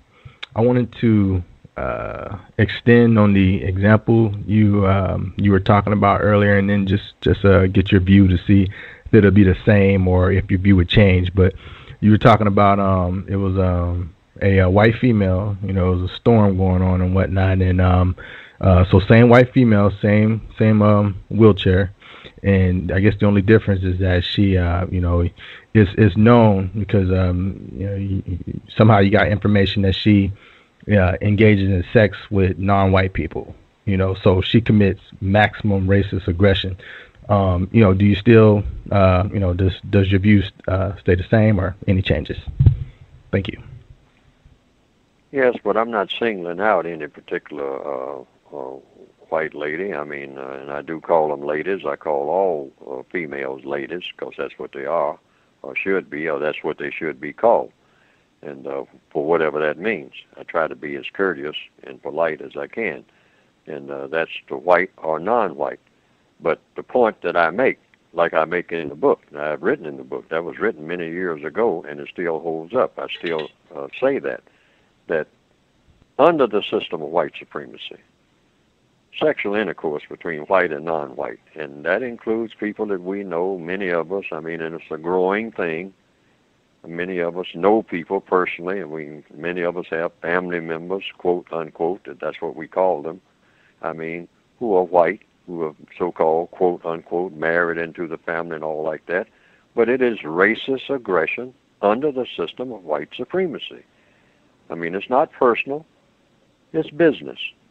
And the way the business of counter-racism works, the mathematical equation is, it's equivalent to a person in the position of a warden having sexual intercourse with a prisoner. Now, the prisoner is at a disadvantage. There are some people who have been in prisons and all like that. There are some people who have worked in prisons. There are some people, who are listening to me, who have worked as guards in prisons, or know someone who has, quote, unquote, taken advantage of a person sexually, like a male who is a guard and says, I can get you some more food if you'll have sexual intercourse with me, or I'll give you special privileges out in the yard. And the female says, well, I'm going crazy in here. I mean, if you can get me about 3 or 4 more hours on Sunday out in the yard and whatnot, where I can get some fresh air and whatnot, and some better food and whatnot, then she agrees to it. But that's not what should be done. That's taking advantage of a person because they have a weaker position. And you don't take advantage of weak people. You help people in a weakened position. That's the logic. So as long as we have a system of white supremacy in place worldwide, for a white person to go so far to satisfy themselves, because, that's what they're basically doing, to satisfy their own needs or wants, they go so far as to have sexual intercourse with a person who is at a disadvantage. And that's whether the person is male or female. Doesn't matter. It's a male person, who a white female, says, hey, I want to be with you. I have sex drive for you. I want you to satisfy my sex drive. Or if it's the reverse, the male person says he wants his sex drive satisfied by the white person. It's still the same as, more or less, the sexual urges of a child going to what we call a grown-up person and saying, I want to have sex with you. Or the grown-up person telling the child, I want to have sex with you. And they actually do so. Now, it shouldn't be done. Why? Because it's not an equal situation. Sexual intercourse is between equals. It should be reserved between people who one person has just as much power as the other. Otherwise, what you have is, at very least, a molestation situation, or you have what they classically call rape, because one person is taking unjust advantage of another. It's not equal. We're not in a world of equality between people who are white and non-white. And that's the reason for that. And that's still holding true. It doesn't make any difference whether the people declare that they're in love with each other I mean, there's never been a love or never will be a love, I mean, so binding, so true, so functional. They get along marvelously and all like that. They are not doing it in the correct environment. The white supremacist environment is not conducive to that type of activity. That's the logic of it. It will be a much better situation if everybody's equal.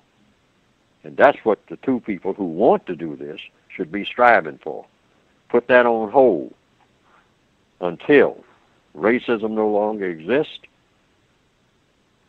been replaced with the system of justice, and then everybody can jump in bed and have a grand old time. How about them apples?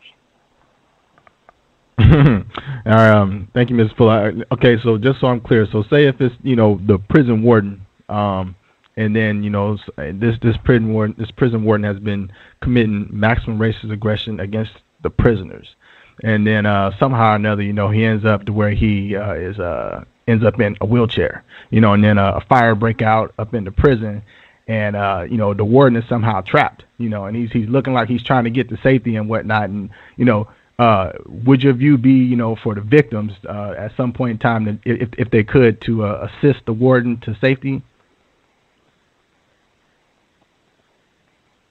Yes, as long as, but you also point out. So you point out the crimes as they happen. I mean, you let the world know. That's why I say that all of this secret stuff should stop.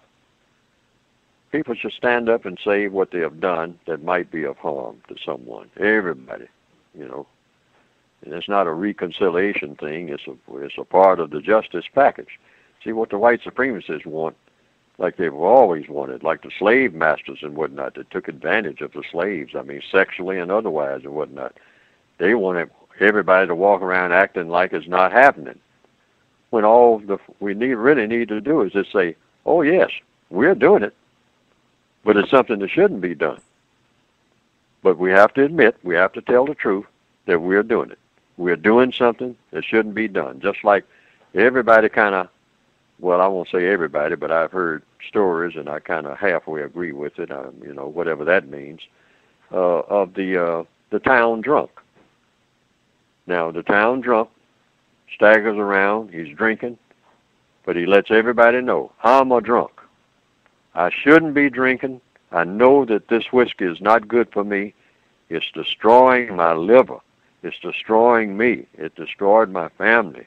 I don't treat people correctly when I'm drinking. But I love to drink. And I guess I'll always love to drink. But I'm a dangerous person when I get drunk. So try to help me by staying out of my way if you see me coming, because I might do anything when I'm drunk. Now, the person may not change, but the first step, according to compensatory logic, in solving any problem is to tell the truth about the problem. And don't try to hide it like the white supremacists are experts in doing. Racism running rampart all over the place, and they'll say, racism, where? Or they'll say, who, me? No way. And they're not telling the truth. And that is very hurtful to anything that's going to lead to what you need to produce a product called justice and correctness. You've got to have truth to start with, no matter whose feelings it hurts. Like the town drunk. Now, the fellow who is really dangerous is the fellow who says, give me the car keys, I ain't drunk. And the person can hardly stand up and can't find one key from the other. But your case is going to be harder dealing with that person. That person is more dangerous because a person will not admit the truth. Everybody has flaws. And that's one of the problems with all male-female interaction between non-white people themselves. It's that people will not admit their flaws. But And that's a natural reaction. People don't like to admit their flaws, but we got to do what we don't like. Say, well, I'm this way, just like the town drunk. I'm this way. I may not even change, but this is the way I am. What you see is what you get. The world would be a better place if we could just get that far. But oh no, the white supremacists teach you, hey, I'm perfect. I'm not this, I'm not that. I don't have that intention. I don't have this intention. And they teach non-white people to do the same thing, to be just as false and phony and hypocritical as we can be in every area of activity. Economics, religion, sex, you name it. And that's got to stop. Because the first ingredient you need if you're going to have universal man, universal woman, white and non-white, doing the correct thing in the universe, carrying out the assignment that we should be all doing, eliminate racism, become universal man, universal woman. Should be based on truth, justice, and correctness.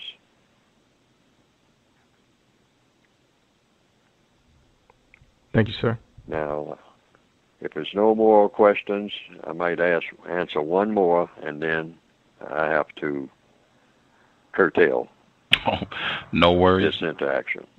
No worries, Mr. Fuller. Dark Matter, she's a black male in the UK. She's been a guest on the program. She emailed a question. She wanted to know, she said that she once heard you say that the system of white supremacy is losing its power. Her question is, do you still believe this to be the case? And if so, why? And if not, why not? I ask this because of the recent developments in the so-called Middle East uprisings.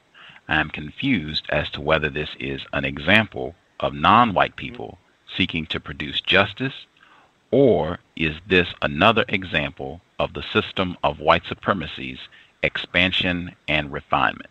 But her question, do you believe the system of white supremacy is losing its power? Why and or why not? Yes, and both things are happening at the same time. The white supremacists are trying to refine the system, trying to keep it together, like they always have been doing, and the victims of white supremacy are, in a very ragged way, and it's pretty ragged, begin to put the pieces together of what's going on. They're becoming smarter. I usually give an illustration of it's 3 steps forward, 2 steps back, with a net gain of 1 step. That's how I describe the situation with the victims of racism in regards to racism. 3 steps forward, 2 steps back, with a net gain of 1 step. Now, it looks like you're losing ground when that happens. If you picture a person taking 3 steps forward and then step back 2 steps, you kind of say, well, that's kind of sad, and it is. But you keep in mind, you made at least 1 step. Your net gain was 1 step out of the 3 steps made. You went back with 2 steps. And that's basically what non-white people have been doing ever since the beginning of the system of white supremacy. Sometimes maybe a fraction of a step forward as a net gain. But now they're taking just about a whole step. But it's a lot of steps on this, what the code book calls, the word guide calls, the longest journey. And it's a lot of steps, and you only know how many steps are in that whole scenario when you've taken that last step, and you don't know what that is. That's the X factor in algebra, as you might say. Trying to find the value of X, trying to find what a world of justice is actually like. You won't know it till you get it, because we've never been there. There is such a thing as having never been to a place, never arrived at a place. But you do know when you get to that place that you have arrived. Why? Because you have arrived. That's why. And that's just a simple formula. A person asks you about a place that you have never been, you just simply say, I don't know. That's why I'm trying to get there. So I'll find out what it's like. And you can't really answer what the place is like until you actually get there. Experience.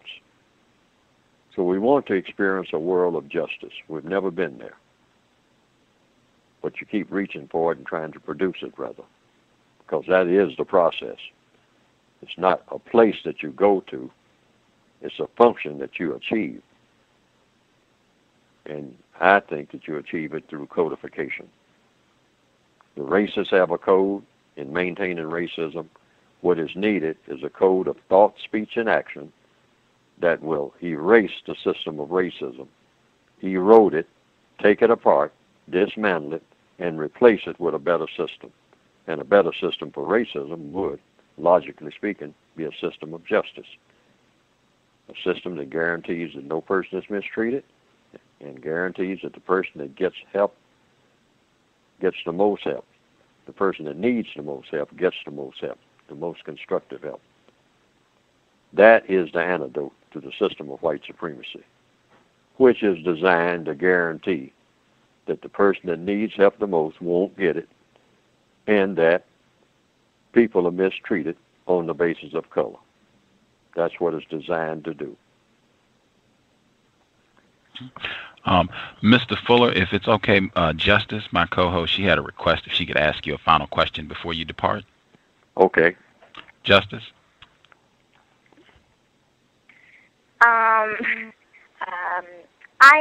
have one more quick question. I have a big test. I have a big test coming up, and I would like to know what to do if a non-white person or a white person is mistreating me.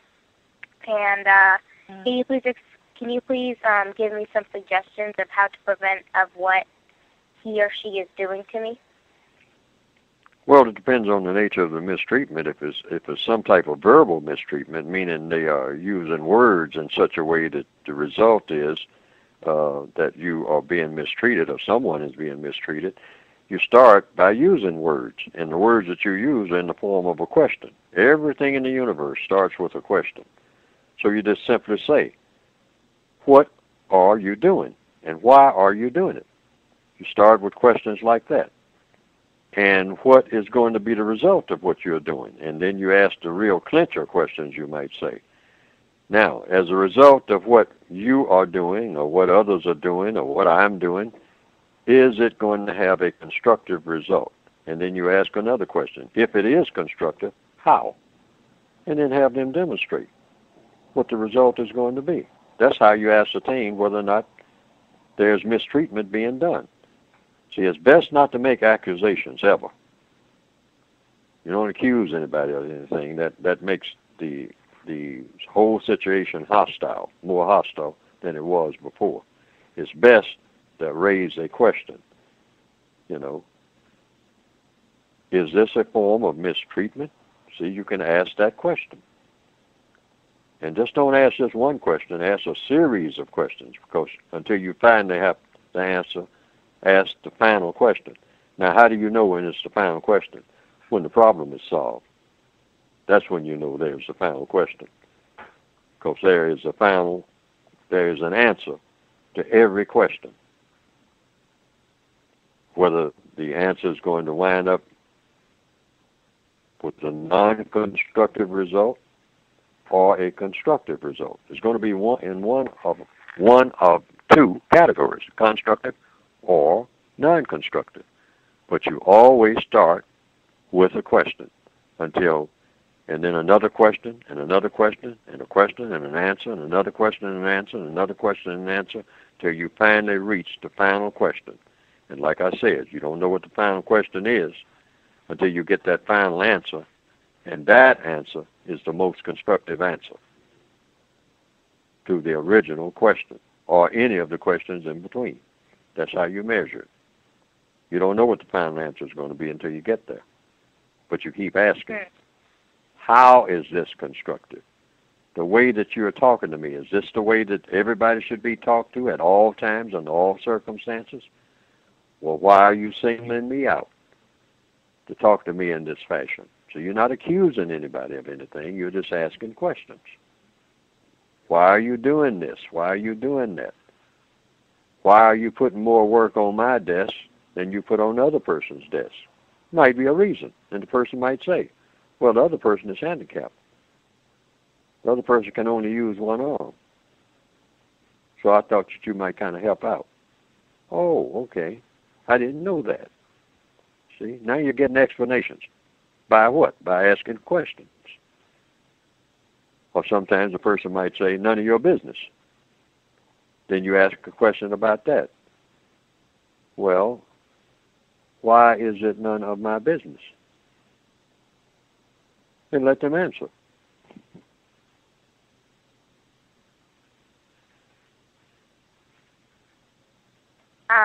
If you get in the habit of doing that, if you get in the habit of doing that, the questions will always come to you. And then not only that, there's something about the nature of a question. When you raise a question, even to yourself, the answer to that question somewhere out there in the universe starts gravitating towards you. Why? Because the way it works, logically speaking, is that's how questions are answered. That's what scientists do. They start out knowing nothing except to ask the question. And somewhere out there, that answer moves from where it is toward, sometimes fast, sometimes slowly, the person that raised the question. Instinctively, babies understand that because they come into the world asking questions. When they cry out, they're actually asking, what in the world is going on here? That's why they are crying. They know something. They instinctively sense that something is out of order. And later on, they find out that everything is out of order. And so they were right on point when they came here crying instead of laughing. Why do I say that? Because it's logical. That's why. Why do babies cry instead of laugh when they're born? They could come here laughing, but they cry because something that goes way beyond their brains, something in what we call their soul, tells them, this is a mess out here, and I'm in the middle of it. So the baby's assignment is to help straighten out the mess. That's the logic. Thank you, Mr. Fuller. I really appreciate you being on this program for the 13th visit, and I hope we can have you back on for the 14th visit. Yes, ma'am. And bye. And I appreciate being invited. Thank you very much, and good night. Have a good evening, Mr. Fuller. Yes, sir. Context of white supremacy. Always a pleasure to have Mr. Fuller on the program. I will link this program at Blog Talk so people can download and listen to the full broadcast. When I do that, I'll also include the link so that you can get your copy of the code book or the word guide. I'll make sure that that's included in the description for the program. But always great to hear from Mr. Fuller. See, Justice, do you have a news report for us? Yes, I do. This news report was from racismdaily.com, and it was published on April 29th of this year. And the title is, Gus, have you read this one on the program? Callaway committee member compares black city clerk to Aunt Jeremiah, asks her to make pancakes. Have you made that one? I have not read that one. I think at least I can be mistaken, but I think the correct pronunciation is Aunt Jemima. The person that he was comparing the black female to, Aunt Jemima, I think is the correct pronunciation. All right, thanks. John, and below the title there is a picture of a white person. I suspect he is a racist. I read some of it, and it's very interesting. John Malone, a member of the Callaway Citizen Advisory Board in Callaway, Florida, has stirred up controversy with what some see as a racial slur directed at a city employee. Emily Franklin, the assistant to Callaway's finance director, claims Malone recently told her she looked like Aunt Jemima and asked her when the pancakes would be ready. Franklin, an African-American woman who claims she's faced discrimination throughout her life, thought it was in her past. I'm just thinking this day and age that things would change and you don't have to listen to things like this, especially on your job, to your face, Franklin said. Franklin sent Malone a letter warning him of the city's non-discrimination policy and the city's legal obligation to protect employees from race-based harassment. The letter warns Malone against making race-based comments in the future. Malone says he tried to apologize to Franklin Wednesday. I want to apologize that she took my general conversation and it was misinterpreted by her. Nothing I can do about that. I'm sorry, Malone said. If I thought he had a sincere apology in him, then maybe. Franklin said about accepting an apology. But even Malone admits he doesn't regret what he said, just that it offended her. Aunt Jemima's not a bad-looking lady. If you look up the pictures of her, she's a good-looking lady, Malone said. Malone is a white person. I suspect he is a racist again. City officials gave Franklin permission to refuse to talk to Malone when he tried to deliver his apology yesterday. That article was from racismdaily.com. Very interesting story. I think, it's full of racism. That's and it's making fun of Aunt Jemima. A black female. Yep. I remember I spoke with Mr. Fuller like 2 weeks ago, or a week and a half ago, or I guess it was 2 weeks ago, maybe. Wow. Anyway, I was talking to Mr. Fuller, and I told him about the incident in Sweden, with the jungle party and all that, and he said that is the culture in which we live. You shouldn't be surprised by that sort of thing. That's what the system of white supremacy is supposed to produce. That's the way white people think about black people worldwide. It should be no surprise when this sort of thing happens. I think he would say the same thing to this.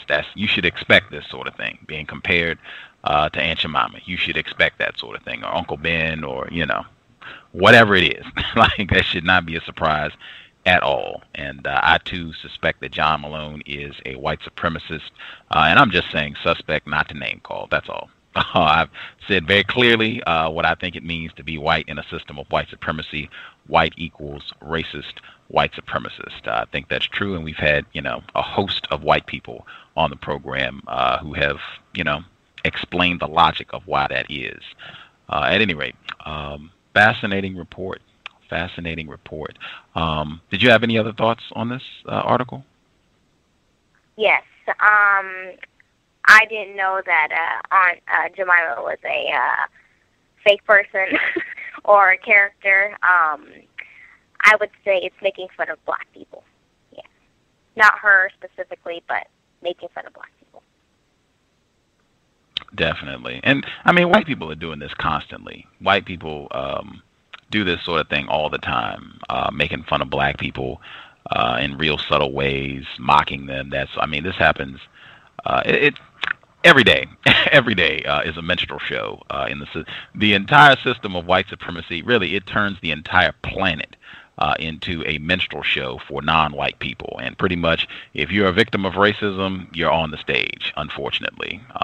That's why we got to be on our assignment. Replace white supremacy with justice immediately. And that was in Invisible Man 2, the minstrel, and the nigger bank.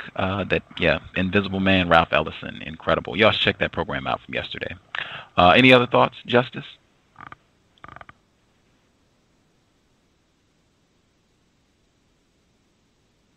Justice, are you still there, Justice? Oh, yeah, the phone's speaking again. It's irritating. I'm sorry, what did you say? I asked if you had any other thoughts, anything else you wanted to share about that article or anything else? Oh, nope, I don't have anything else to say or any thoughts on the article. Groovin'. I'm going to invest in counter-racism. I'm going to donate $5. I was going to say bucks, but that's in Ellison too. I was going to say bucks, but someone said I shouldn't say that. I think I'm okay with saying it as long as you make sure you keep in context. Now, white people have used that term to reference black people consistently, and what does that mean? Them referencing money, dollars, as bucks, and them referencing black people, victims of white supremacy, as bucks. Just keep all that in context, thinking about the words that we're using. But yeah, I'm going to donate $5 to Justice via her blog, because I gave the idea about sharing news, because I think that's important. I think, paying attention to racism, paying attention to news, period, information, trying to be informed. Mr. Fuller talked about that when I said, I wanted to do news consistently and have her doing most of it. She's pretty Johnny on the spot about having the news reports ready to roll for the program. So I will invest in counter-racism and donate $5 bucks to her account ASAP. You all can do that too. You can go to her blog, justdojusticetoday.blogspot.com. Let's see. Oh, I had a news report as well. Because I don't want to just be lazy. That's going to be another thing I'll get to in a minute. I don't want to be lazy. White people could do. You've seen the white people at Blog Talk Radio. White people could do a lot to make our counter-racist efforts ragged. They could shut us down. Just to be truthful, they could shut us down at any time. So I don't want to be lazy and just rely on racism daily. I want to make sure that I am honing my own skills to research and keep up with the news and racism in the news. So this report is not at racismdaily.com. This is from mystateline.com. This is an Illinois state news website, mystateline.com. The report is Local Group Stands Up Against Racism. This was published today, May 2nd.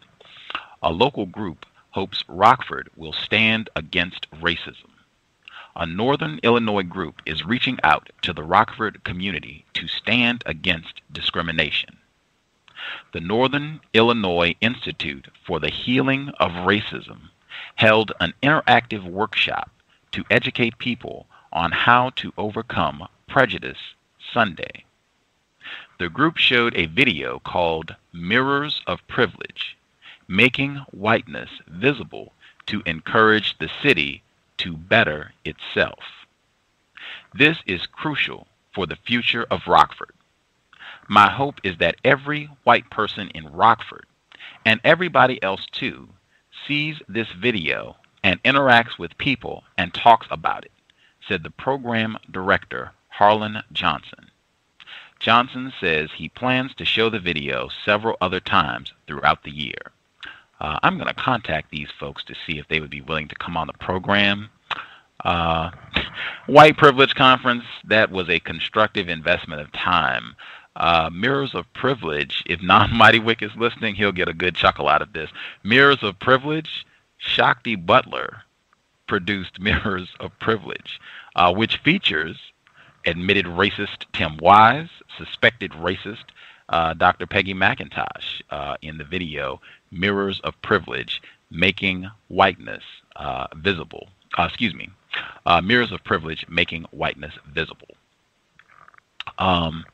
Really interesting. I don't know. That video is online. You can check it out. It's like, I think, an hour long, but you can check it out.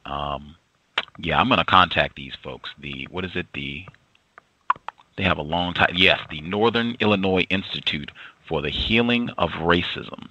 I'm going to see if I can get Mr. Harlan Johnson on the program to find out more about what they're doing to work against racism in Illinois.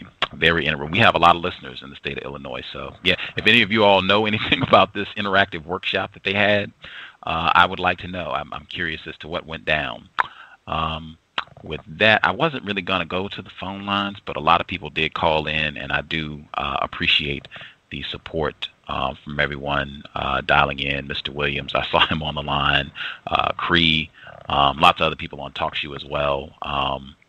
In fact, I'm going to stick to my guns. I am not going to the phone lines because there's too many people for me to kind of give some folks an opportunity to share their thoughts and then not others. But I do see everyone, and thank you all for dialing in. I wish Mr. Fuller could have shared a little bit more of his time so we could have got more questions in. But I'm always really grateful to speak with him and to have him on the program and to give an opportunity for people just to hear him share some of the codification that he has written. At any rate, we will be back tomorrow. So showtime will be 8 p.m. Excuse me. Recalibrate that. The program will be 11 p.m. Eastern, 10 p.m. Central, 8 p.m. Pacific tomorrow evening, because I do want to offer a thought or two on my views on whether or not it's constructive to ask white people for constructive assistance. It's just real ironic in a lot of ways. Someone emailed me a video that Gretna Blast did recently about racism, white supremacy, and he mentioned the program, and he was a guest on the program in March of 2009. I don't know, out of people listening right now, I would be stunned if anybody can say, yes, I heard that program or I heard it, way back when. But yeah, he was on the program. I think he was like the fourth guest on the cows. And he recently did this video kind of updating what he had been doing. He hadn't been doing videos in a while. And just like days ago, he mailed me a phone. So yeah, I think it's important. I think there are a lot of lessons around it. In fact, the more I thought about it, the more I thought, wow, this is deserving of a show just to talk about this, a lot of things. So yeah, that'll be tomorrow, showtime. It's a little later. It'll be simulcast, so it'll be Blog Talk Radio and TalkShoe. Blog Talk will shut down at the 45-minute mark, but it will broadcast there for the first 45 if that means anything to you.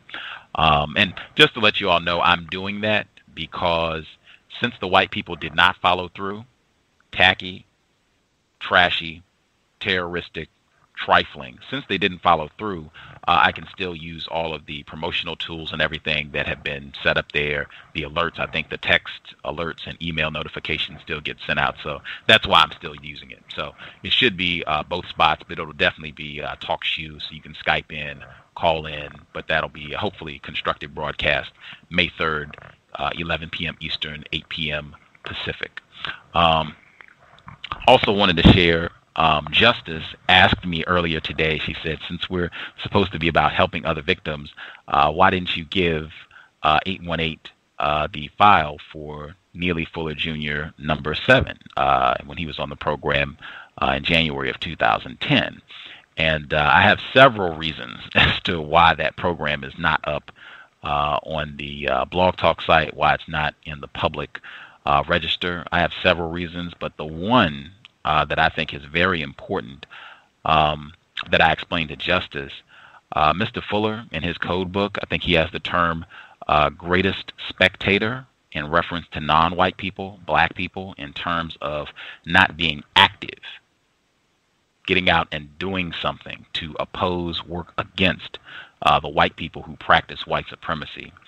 And I see that in myself, that laziness. And I just think there's a need to combat that. So I think it's great to have a small aspect where you might have to actually do some work to find one program out of almost 400. I think that's constructive. And I mean, that's a payoff. Like if you can track it down, bang, you have, number 7, 2-hour broadcast when Neely Fuller was here, January of 2010. Also, it's not that difficult to find. Like I actually took some time to find it today, and I tracked it down. I'll even give some help. So I am offering assistance in the scavenger hunt. Neely Fuller Jr. was on the cows for the 6th time, January 7th, 2010. He was on the cows for the 8th time, February 8th, 2010. That would mean broadcast number 7 had to be in a very short window that I just gave you. Got to be somewhere in there. All you would have to do is look at some of the sites that have the full archives for the cows, and there are several of those that I've given out many times. All you would have to do is look in that period. You will find number 7. I'm looking at it right now on a site that I've given out repeatedly. So, I'm offering some assistance, but I'm doing this because I see just way too much laziness on the and I'm not saying anyone, if you have searched, I think 818, she said she had looked. I'm not saying that you specifically are lazy. Not at all. She has done an extraordinary amount of work with the site. She created the site at TalkShoe. I am definitely not saying that 818 is lazy. I'm just saying that in general, I see a great deal of laziness in terms of non-white people not using our time and energy in a constructive manner.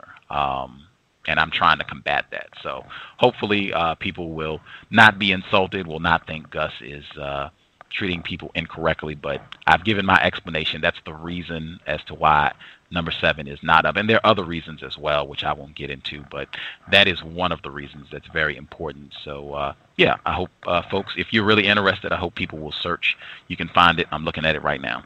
At any rate, we'll be back tomorrow, May 3rd, 11 p.m. Eastern, 8 p.m. Pacific. And I will definitely link so that you can get the form to order your copy of the Word Guide and or the code book from Mr. Fuller if you don't have one or both. Definitely crucial to understanding racism, white supremacy. Thank you all for supporting. Share the program, put it on Twitter, Facebook, and definitely visit the wish list at Amazon.com. It's under Gus T Renegade. Invest in the cows if you think the program is constructive, and replace white supremacy with justice immediately. We will be back tomorrow. Cows signing out. Thank you.